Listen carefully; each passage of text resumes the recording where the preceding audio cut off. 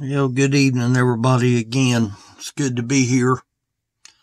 Glad to be here. Glad you're here with me. I'm looking at a verse in the book of 1 Timothy. Paul was writing to young Timothy, and Paul loved Timothy.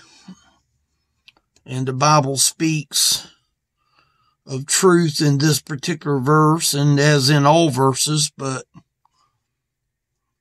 this verse here, when I was inside, I always have a tendency to want a verse that just really speaks. And as I was reading, there's a lot of things that Timothy is hearing Paul say in the first chapter of the 1 Timothy.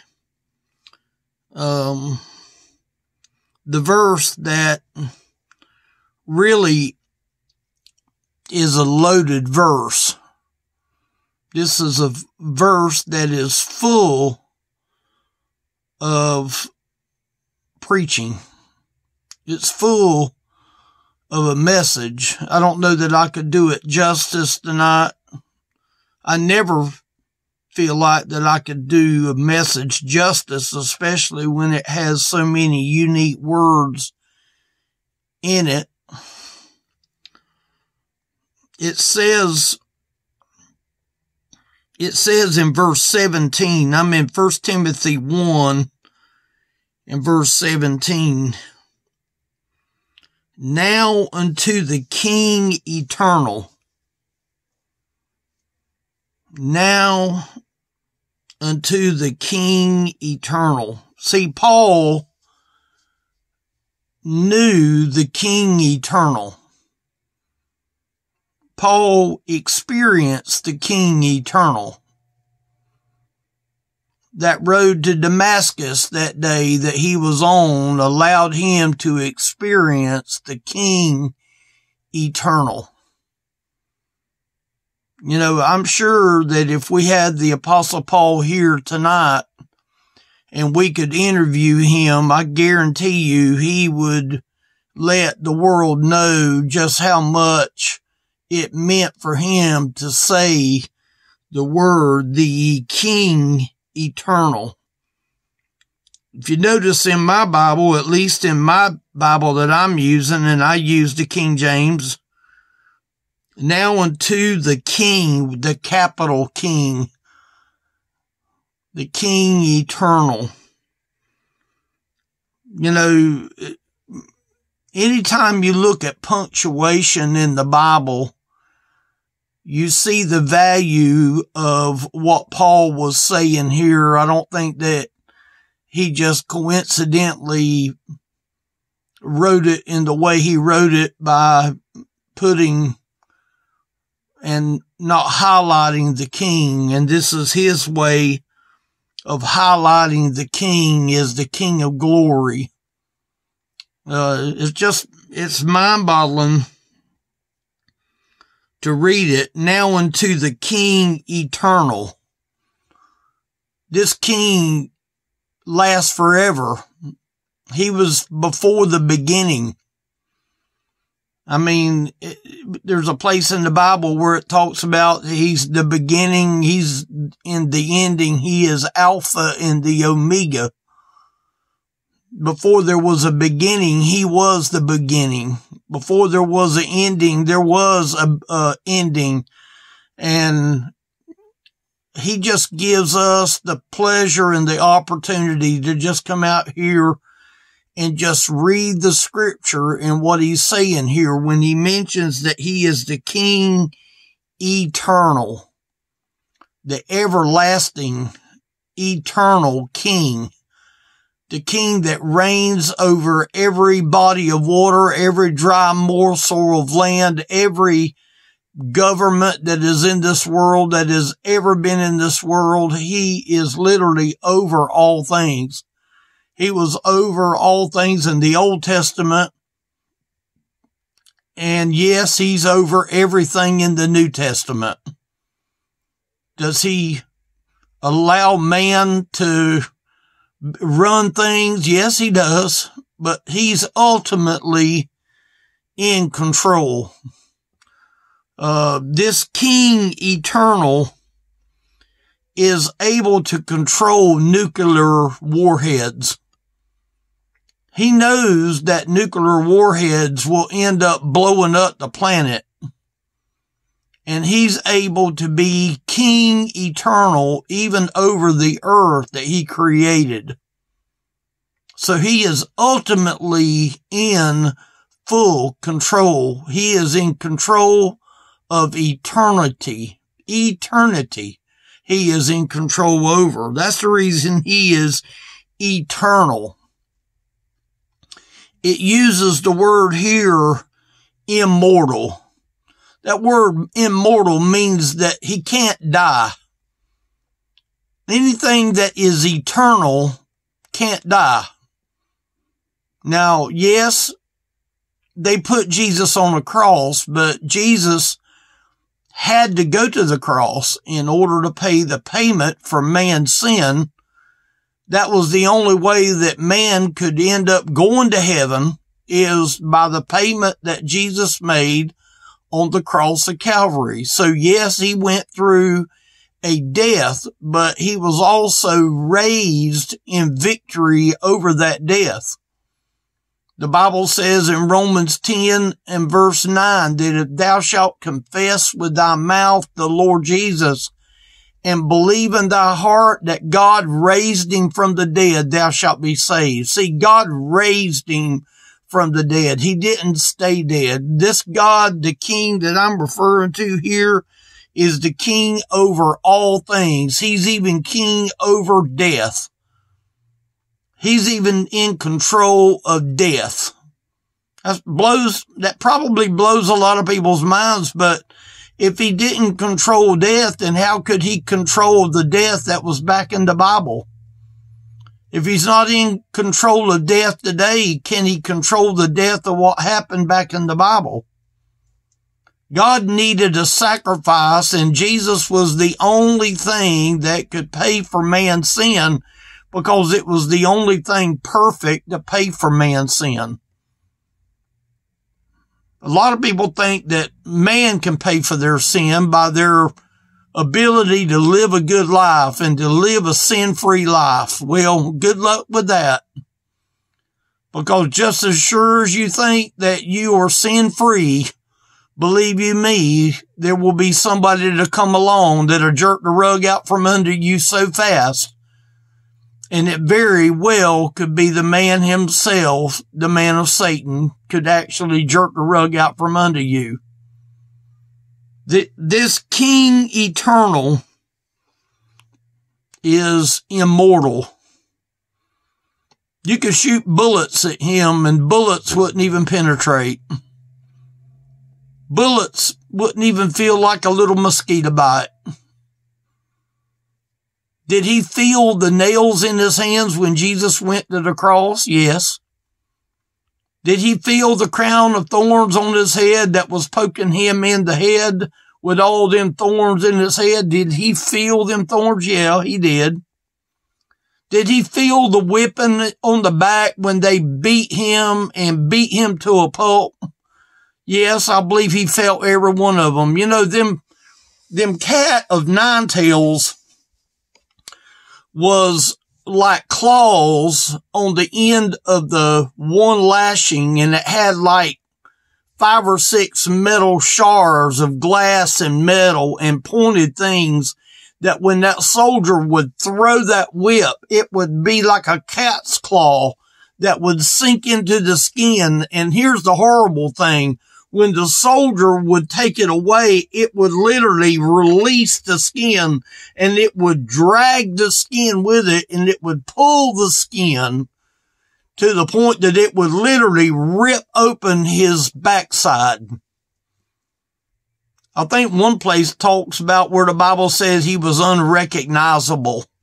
They pulled his beard. the horror of him being, I guess, almost naked on the cross. But yet he was still willing to save that one man that cried out to him, Lord, remember me when you come into your kingdom. He was still in the saving business right up to the very last. Did he want to save both of them thieves? Yeah. Only one recognized the Lord. Only one realized that this man here was immortal. Even though Jesus was going to the cross, Jesus was not going to stay on the cross, that he was going to be put in a tomb, and in 3 days, God was going to raise him from the dead. Now, granted, a lot of them people back in that day didn't really believe that when Jesus died, that he's in the grave to stay. But God had other plans, because God had plans when the moment he died and he allowed the sky to get dark, and them soldiers was able to say, truly, this man is the Son of God. They knew they had messed up because they had killed the living God, or far as the living God as they saw him on the cross. But when they took him down, they wrapped his body and they put his body in a tomb. Normally they would have left it out for the birds to eat off. That's usually what they did with people that would be hung on a cross. They would leave them there for the birds to take care of the body, but they didn't do that.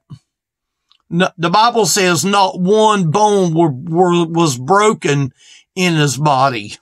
Not one. See, God had that plan from the foundation of the world. The King, the one that is over all things, that allowed his Son to be immortal as well. See, God sent Jesus to the world to pay for man's sin debt. And the reason that I can come out here even tonight and read this verse to you is because of the fact that God had put life back into his Son, to the point that even Nicodemus and even Joseph of Arimathea was to take him to that grave. But then I think it was Mary and the other Mary that went to the tomb, and they was looking for Jesus.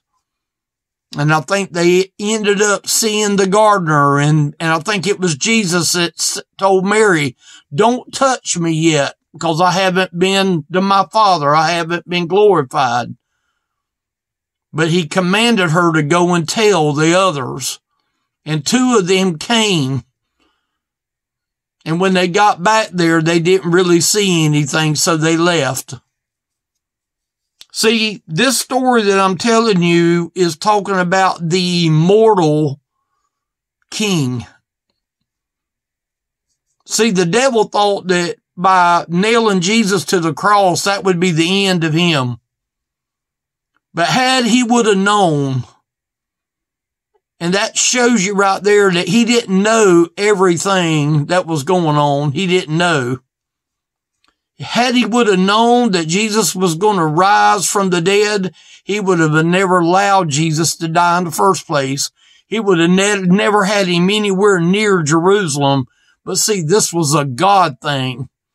God wanted Jesus to go to Jerusalem, to be able to go to that hill, that he was able to take that cross up that hill, and had help to get that cross to the rest of the way, in order for him to have the nails put in his hands and the nail put in his feet and the briars on his head and all of the abuse that he went through, just so that you and I could be able to say today that he is immortal. You know what the Bible also says? He is invisible. Think of the times that when the invisible God showed up. I can think of one right now. Remember when the children of Israel marched off in the Red Sea, the invisible God had opened up the water. And when it was time for the invisible God to remove the barrier of the water, to allow it to go on the Egyptians, then the invisible God moved the barrier. Them people actually went through the water thinking that if the children of God went through, then we can go through, but they was sadly mistaken that the invisible God had showed up. I'm glad that God is invisible, because the God that's invisible is able to see all things, and there's nothing that he cannot see. But yet he is invisible to our eye, to our naked eye. He is invisible. This Bible verse says the only wise God. I read in one place here where the man has a tendency to say it would have been better translated. Well, maybe so. But I want to take it as what it says right here, the only wise God. There's only one God. If I'm questioning that God has to be wise, I'm already messing up, because he's already perfect. There's only one God. Did the scripture have to say the only wise God? Is he letting man know that he is the wise God, that he makes the decisions that is wise in his own eyes, just because man don't see it? See, this guy over here in this study Bible can say that it would have been better translated. What about the fact that this Timothy needed to be able to see the kind of God that he was? He was the only wise God. To young Timothy, there could have been more than one God. But according to Paul's writing, he is the only wise God. He was writing this to Timothy. He was writing it to young Timothy for Timothy to understand that God was a wise God, the only wise God. See, there was going to be times in the scripture where Timothy no doubt was going to be bombarded with all kinds of gods in his day. See, Paul is getting old here, and Paul's going to be off the stage someday, and he's just really trying to encourage Timothy with the truth that, look, you need to be careful when someone else comes in and brings another gospel, that there's only one wise God. There's only one. And that's what he was telling Timothy here. So I can understand why he would have said there's only one wise God. Because I think that even Paul here that wrote this verse, let it be known that there's only one God. Just one. And then it says, be honor and glory. See, I'm supposed to honor God. You're supposed to honor God. We're supposed to honor God, and we're supposed to give him glory, be honor and glory forever. The time that I give him glory is the time that I recognize this God eternal that we just talked about up here, the eternal God that deserves honor and glory forever and ever, meaning for eternity and for eternity. When I pray, I have a habit of saying amen and amen. You know what that word amen right here means? It means truth. Some people says it means so be it, but in this case right here, this amen right here means truth. God is the only wise God that is the truth. What God are you depending on today? Are you depending on the God of money, fame, fortune? All them is going to let you down. Don't depend on them, because they're going to let you down. Depend on the one that can save your soul. Depend on the one that can love you like nobody else can love you. For whosoever shall call on the name of the Lord shall be saved. Elderly Ministry is the website. There's a phone number there that you can call leave your name, leave your phone number, and I'll be more than glad to give you a call back. Share the video if you would. Holler at me if I can help you. I appreciate it very much.